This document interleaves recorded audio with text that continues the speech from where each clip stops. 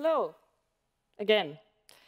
So I didn't have a time to properly introduce Marina and Jürgen because we have also people here who may not know you that well because these two actually interrupted. Thank you. So Marina has been diplomat for as long as 26 years. Well, very good, 26 years, and was also one of the candidates of our last presidential election, and now running for the most popular one. Definitely. That's very good. And now you're running for European Parliament, right? National Parliament and European Parliament. So you're going to both? Depends on the voters. All right. And Jürgen here has, I think you have been part of Estonian parliaments since, what, 1995? This means also like forever?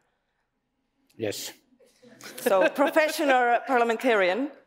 And I'm also the best diplomat in politics. That we all know. That's why we have the beep beep here. And also you have been 3 times or 4 times minister? More. More.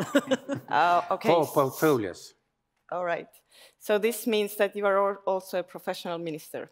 Very good. I think we can start.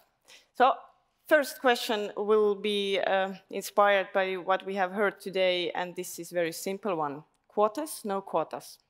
And I'll give a first word to Gunvor. Well, actually, I think I would agree in principle with my fellow Finn Risto that just left. But I think actually the discussion about quotas and the legislation about Norway and Iceland has helped tremendously. So I would like to extend a thank you to Iceland that is present for that. I think there's one third argument for why personally I haven't liked quotas, and that's it's not maybe always the nicest thing to be defined as a quota person being elected to a board. Normally you want to be elected for your personal capacities. So that's maybe the third argument. But I can see that it pushes things. So that's why the threat of having legislation on quotas, and the European Union is still discussing also this alternative as a European regulation. So I think it's stimulating the national debate a lot in a positive way. Let's ask the same question from a liberal. Jürgen, do you think Estonia needs quotas in order to have more women in politics and in the boards of the companies? Certainly not. They are not helpful. I think things tend to be normal in the world, and I think if we push changes, we cause more conflicts, more discrimination, and I can say that there is positive discrimination in politics in many areas already in Estonia, and this is enough. For me, I think I can say that I am like discriminated person. I'm middle-aged man, and I always know that my chances are smaller than women of the same qualification. Marina, do you want to comment Marina, on that? she's more popular than me. Well, and she's younger than me. That was an interesting conclusion, but coming to a question. What I want to say first, it's really interesting that even Finland is now discussing whether quotas or not. I meant private companies only. But still, I remember some not political organizations. Let's say some 5-6 years ago, it was quotas. But now there is discussion about it. Personally, I've seen both. I've seen countries where quotas have changed. Political life, political climate.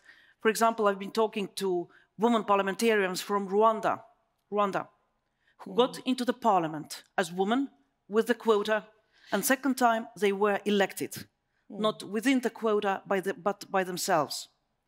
What I also think, that you can't and you shouldn't impose something if society is not ready. And if I look at Estonian society, I'm sorry for the comparison, but we're like anonymous alcoholics. We have said that, yes, we have the problem. We have taken even some first steps. But at this point, I would argue we are not ready to introduce the quotas it's difficult to agree with Jürgen because on these topics I never agree with him, but I have to say that here he has a point. That if something is compulsory, something is imposed from above, and society is not ready, then it might be not so useful. But again, my final remark is that there are different practices worldwide, and each and every society, each and every country has to find its own way. But what do you think, what's the Estonian way then? I think that we are, at the moment we're having discussion. At the moment, I don't feel that there is so much maybe anonymity or not so many people against, but at the moment I also feel that we have promote other measures. Other measures, for example, being examples, role models. I come from foreign policy. UN has been discussing 50-50 for how many years? 50? When UN will have the first woman Secretary General, where NATO is having the first woman Secretary General. So I'm coming from politics. Let's look at them, and let's look at the good examples. And another good example, I come from diplomacy. When I was ambassador to Moscow, there were 141 men and me. I would say that American women changed the pattern. When 3 foreign secretaries, Madeleine Albright, Condoleezza Rice, and Hillary Clinton showed the whole world that a woman can be a foreign minister of one of the biggest and greatest states in the world, it changed thinking. Now there are much more women in diplomacy as ambassadors. Now there are many more women foreign ministers. So it's not only imposing, but it's also promoting, role modeling, and supporting. Does it make sense? Yeah, it does. Ásmundur, do you think Iceland has enough role models? I think we both need, in Iceland, for my opinion, is that we should use quotas, as I said in my speech. But we need both quotas and role models and other tools as well, because you can't only have quotas. You need to have more ways to support this. But the thing I want to mention here, because we're talking about politics, is I mentioned earlier that we had a discussion in the parliament where all the MPs came together to discuss gender equality for a whole day. And we discussed it, the men together on the different parties, and then women, and then we mixed it and discussed it again. And the discussions there were that in politics, which can often be, it's been a man world where it's allowed to put out the elbows. And for women, they said, when we were discussing this openly, that this kind of politics were harder for women than for men. And that's what they felt. And we have seen in Iceland in politics that women tend to be for shorter period in politics than men. And maybe part of that is why we need the quotas, why we need to have quotas, because we want to have men and women, and we have established that. And I think that is through quotas or some tools that you use to have it more equally 50-50, men and women representing each party, each area, or so on. But for Estonia, you will have to decide. Thank you. Can we just wake up tomorrow morning and see that, oh, the change has happened? Is it possible? You're in parliament. Do you think members of Estonian parliament can initiate something to help this change? Role models, perhaps? I have no idea. I really don't know. I don't think so. Yes. Okay, I'm going to change the topic. Yeah, Gunvor, did you want to add anything to this? Well, I would say that what I think, first of all, when you look at business life, at least in Finland and probably also the other Nordic countries, it has changed immensely, the gender roles over the past 20 years. And one thing, except I would admit that the legislation and the discussion on quotas have probably pushed things in the right direction in all countries, but also the need for transparency that has come through the increased regulation for especially listed companies, where you have much more transparency on nomination processes, on reporting, and also, as we have now in Finland since 2016, that actually you have to explain why you don't have diversity in your organization or in your board. And you have also to put targets, and you have to describe what exact actions you have done. So this all increased transparency around all nominations have also brought the question of diversity, which is much more than women. It's also the need to have much more non-Finns on board, for example.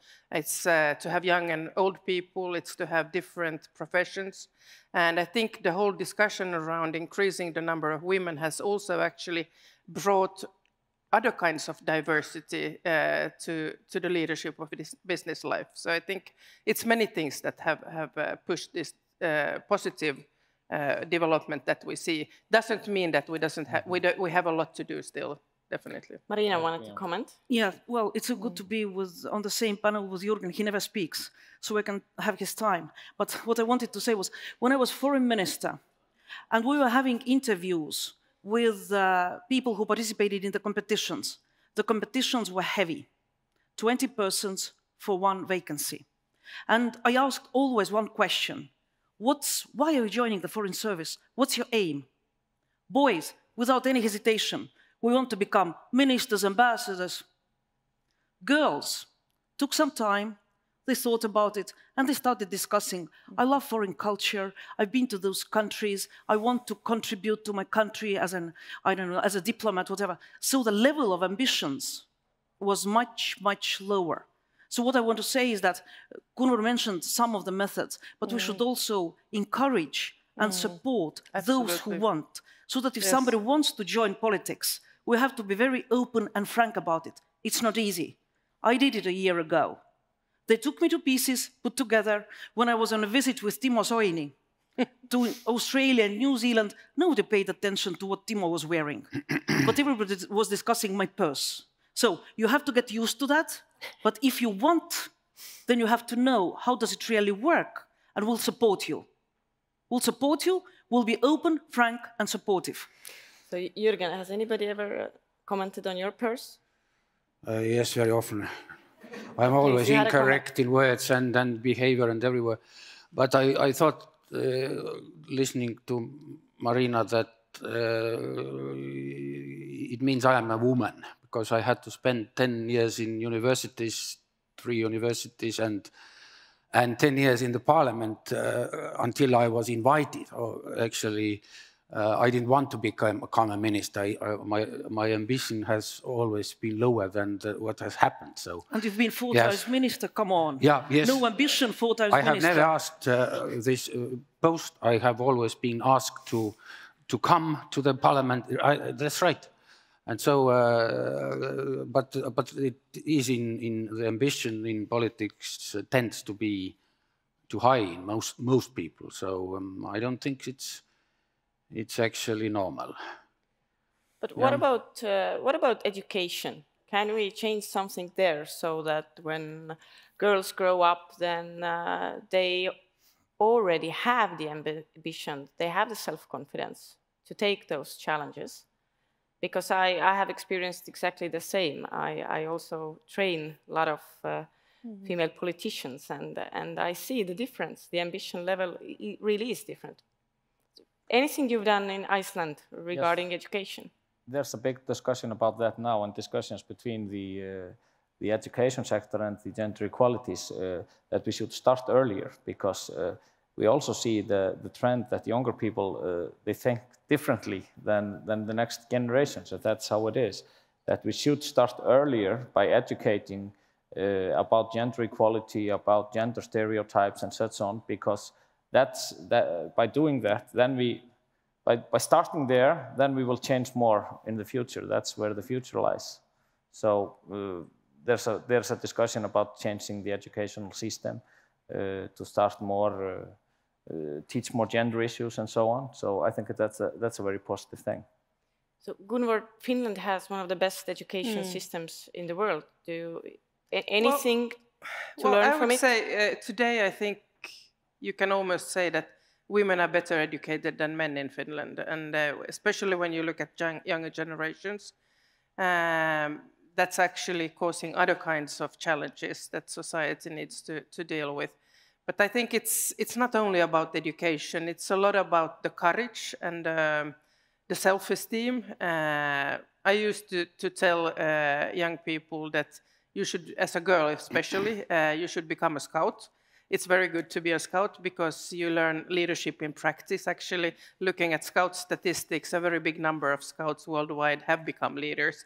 And also, as a parent, you really need to challenge your daughters, I think, to not to say, to take challenges, to say yes. And what I think the educational system can do is to push also girls to study more mathematics and natural sciences. I think that's where one of the divides really is. It's not in medicine or many of the other professions. So there are things that can be done. And what I would say, the last thing I can't stress enough is the welfare state arrangement around daycare, equal parenthood, all these things where society can help young men and women actually have a decent career on an equal basis. That's really important for you politicians to work on. Jürgen, comment?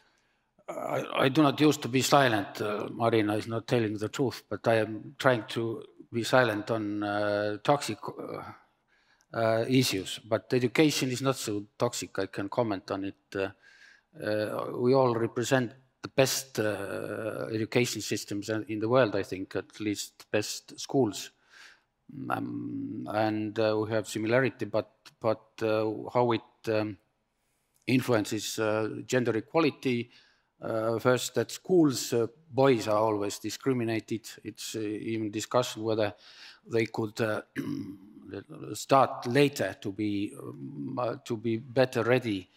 Always girls are but better at school, and then the final is also, as you said, women are better educated by years. But where comes part of inequalities in salaries is the choice of specialities. Clever girls still choose software areas, yes, and those tend to be less paid. So the ambition of boys maybe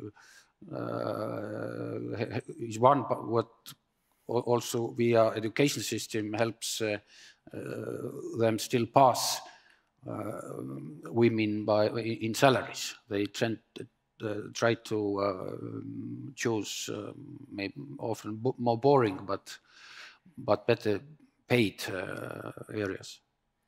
In our next session, in the universities.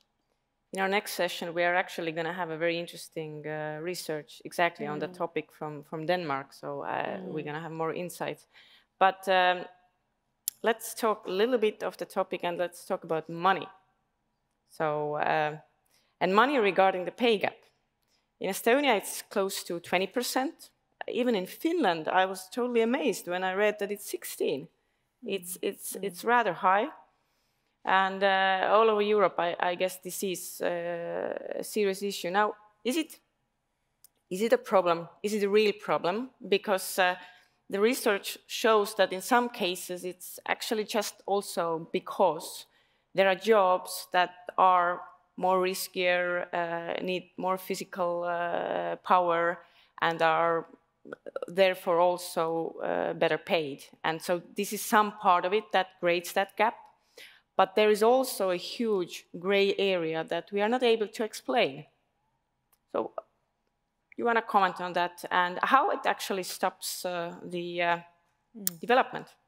I think there are many reasons for that. First of all, I've been recruiting a lot of both men and women for different positions. And generally speaking, I would say that almost always men ask for more payment from the start than women with equal qualifications do.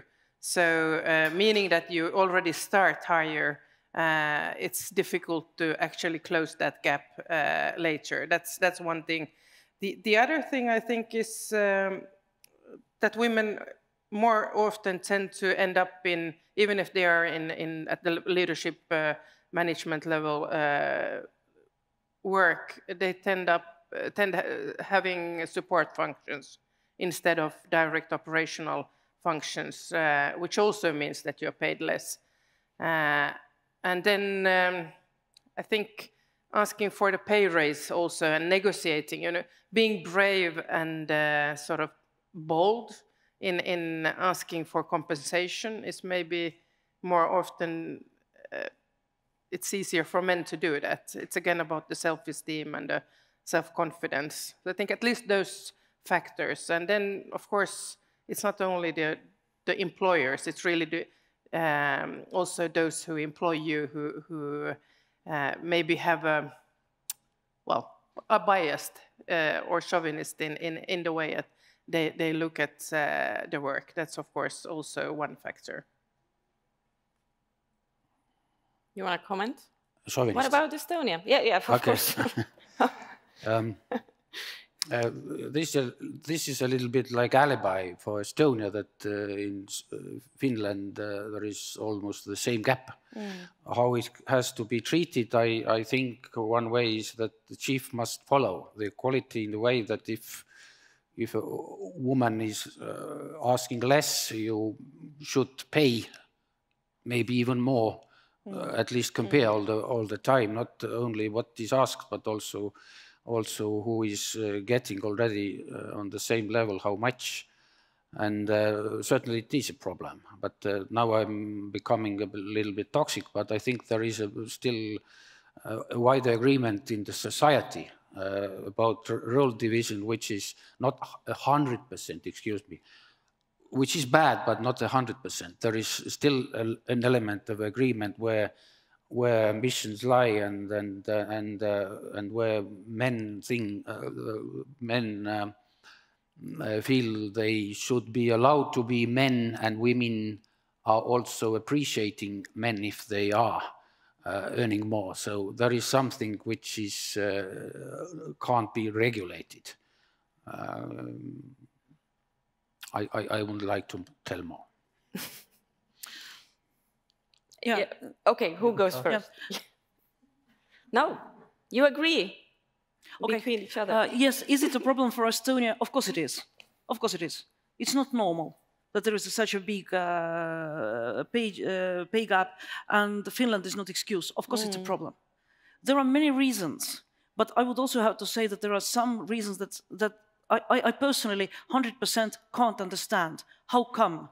Because if I look historically at Estonia, our women are better educated. I would say that our women are more ambitious than maybe women in some other countries, and still we have the pay gap. So I'll come back, the level of ambitions. We've taken, I would say, one first step when I think it was decided by parliament or government for the public sector to make salaries public. So I see that the next step might be or should be the same for private sector. So to see what's really happening. It's always a tricky question. And my husband comes from private sector and now he hates me. But I'm going to say that maybe... I hate you. You hate me already. But maybe that's something to follow the example. And one topic I'd like to bring in is what Minister mentioned, stereotypes. Read at the title. When my son learned that I'm going to chair the Global Commission on Stability of Cyberspace, he laughed. Because I'm not a programmer, I don't know how to repair computers, and I had to start breaking stereotypes. That cybersecurity is not about IT geeks. It's about diplomacy, it's about awareness raising, it's about education, it's about digital economy. There are so many other layers, and I'm good in one layer. But we have to break those stereotypes. So what did I do personally? Last spring, when I went to the Munich cybersecurity conference, there were 36 speakers and 4 women. I approached the organizers and asked, how come? And they said that when they were calling women and proposing to speak on the panel, there were so many refused. When a man was proposed to speak on the panel, he didn't even ask the heading of the panel. He said yes. And after that, he was asking, what's the topic about? So we also have to change our thinking. And we also have to be more active when we have the chance and we have to participate. So since then, I've seen some changes. But let's say in cybersecurity, there is a long, long way to go. to have more women included into the discussion. And we can say the same stereotypes about many other fields. I don't think that one day we will have 50-50% of cosmetologists. I don't think it will happen. I don't think that we will have long-haul drivers, 50% men, 50% women. But everybody who wants should have the chance and should be encouraged and supported. But the man without qualification could have never become a head of cyber center. Did you want to say? I hope so. At least I did my best. We don't have dumb men in the commission. Okay, Ásmundur, your turn. No, I totally agree. And if we look at, we have got the unadjusted pay gap and then the adjusted pay gap. And I will never understand why. I'm a father of 3 daughters. Why should my daughters, if they work the same work, same hours, same effort, everything, as the next to them, sitting next to them, getting 5-8% lower salaries? Absolutely. They shouldn't. They shouldn't. That's why we have to use legislation to change this. But that is yours to decide. As I'm only a guest here. So we agree on the problem, and we agree we don't want to have it, but the solution? I think there is some kind of regulation already, but I'm not sure. Regulation this is so elementary that I think there is not, the question is not in regulation. At least there is recommendation to make public the salaries. But salaries are public in Finland, I know, and every year there is the day when the salaries are made public for the CEOs and board members. Individual salaries are not public, but salary groups, yes. Yeah. And I think, again, transparency, increased transparency, maybe not on individual salaries, but on groups of different types of work. It helps also you as an employer to develop a good image as an employer. So again, through the transparency, you can actually get the positive results, I think, in the long run, because especially in countries like Estonia and Finland, where we will be running out of young people if we don't either have more immigration or get more children. So we need to attract the best people, and the best young people want to work for good employers that pay equal. I'm absolutely certain of that. So I'm now turning over there, trying to see if there's anybody who would like to ask a question. And you can also ask a question on a topic maybe that we haven't been able to raise yet. There's one hand. Here. Run. Yes, it's here. Catch it. Catch the ball. Oh, sorry. Catch the cube. Where? Here you are. Thank you. I'm Eva, and I'm a psychologist, mostly specialized on change management.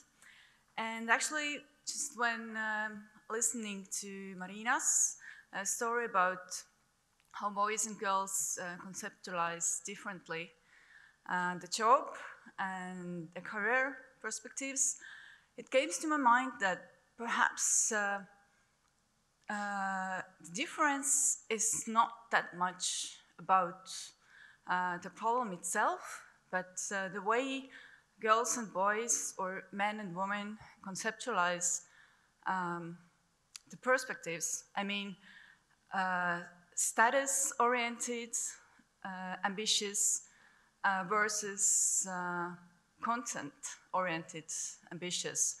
I mean, perhaps the ambitious, or the question of being ambitious is pretty much the same, because especially nowadays, I think women and girls are quite ambitious. They are not that, they don't have that low self-esteem.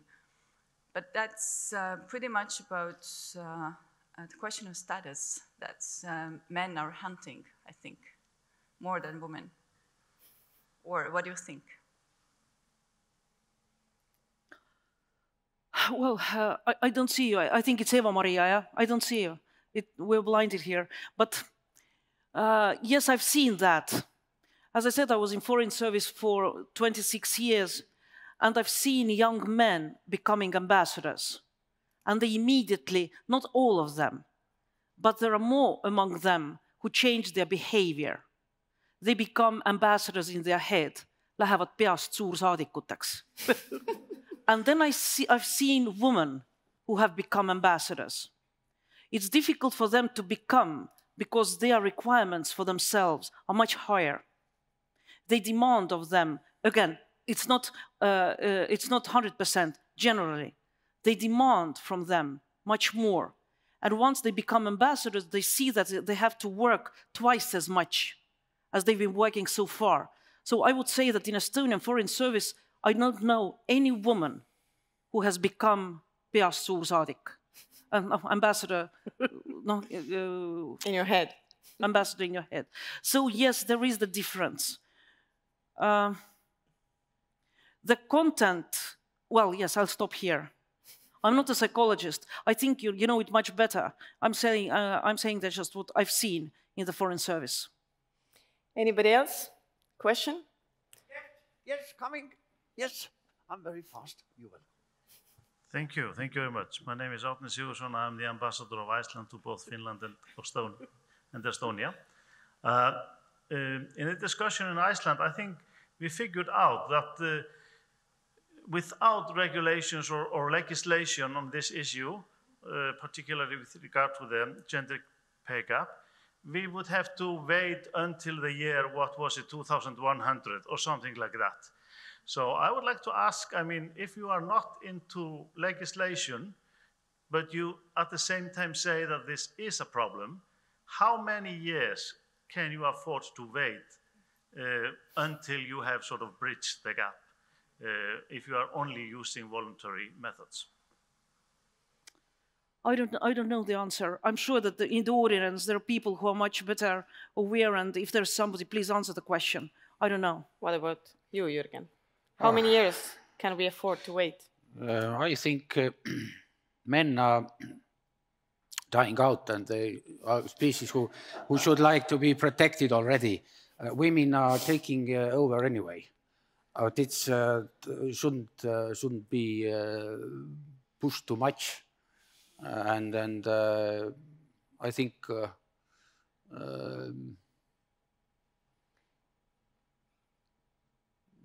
in many cases, if things are in the way we do not like them to be, we'll see that the first answer shouldn't be regulation, and in situation where society is changing already very quickly, you shouldn't rush by regulations. I think it's overshooting. But at the same time, there are regulations. I'm sure there are paragraphs where discrimination is forbidden, and all these salaries are opened in public sector already, and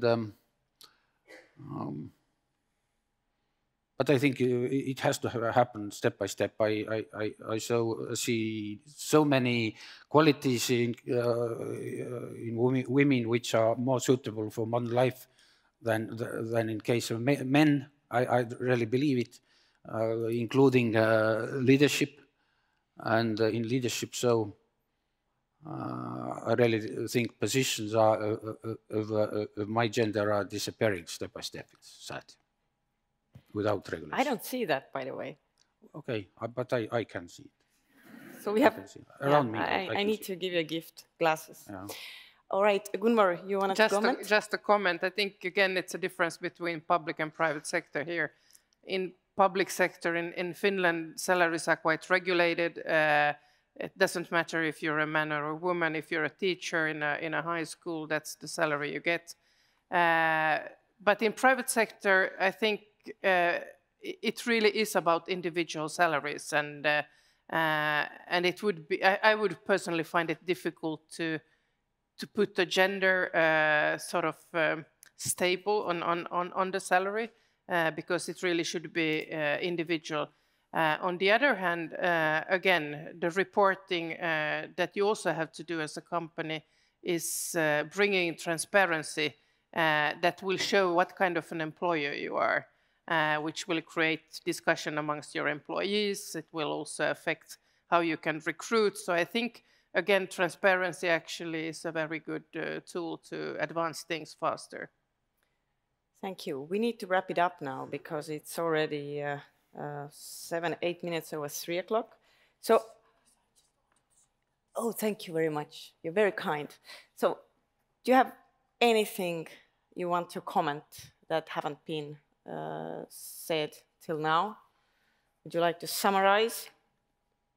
Jürgen, how are we going to have like half women in Reform Party for Trans for the next elections? We have only one right now, right? We are the party whose leader is a woman. So yeah, but that's only one, right? One party, yes. And, the only party whose leader is a woman is a Reform Party. And don't think we are not liberals here. Or what was the question? Let's leave it that. We can continue. Can I just add one little thing? Because I'm in favor of legislation when it comes to gender equality. For a few years ago, we had a visit to the Parliament of Iceland from a speaker of a parliament that has not a strong, we could say, gender equality.